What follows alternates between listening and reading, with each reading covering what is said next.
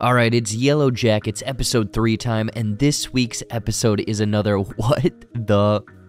So everyone is dealing with a Jackie hangover, but man, Thaisa not knowing what she did the night before is probably the scariest thing. Closely followed by how completely unhinged Shauna has been in present day. Like, all of this for your Van? Speaking of Van, that's who I think Thaisa is going off to see, because the hands here in the mirror look like Van's mask from season 1. The Coach Scott backstory was nice, but the whole what if alternate timeline was absolutely heartbreaking. Ugh, I completely forgot Randy was staying at the motel. But Walter and Misty together is the perfect, weird, endearing couple right now. And I think this hopeful friendship is going to mean a lot to Misty, because where is Crystal in present day? Two big questions from this episode though. What the heck is Mari hearing drip? And why did the blood drop on the symbol cause the birds to all drop? Things are getting weirder. Let me know your thoughts.